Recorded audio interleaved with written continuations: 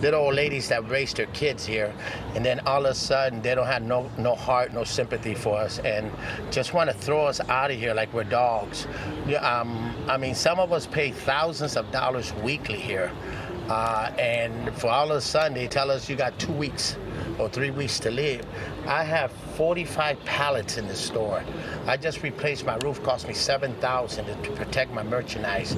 And what are they gonna do with this? Demolish it? Why didn't they tell us this at the beginning of the year?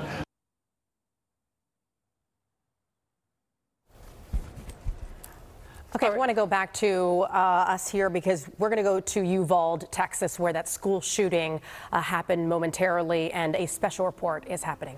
This is an NBC News Special Report. Here's Lestor Holt. Good day, everyone. We're coming on the air with breaking news of a shooting at an elementary school just outside of San Antonio, Texas.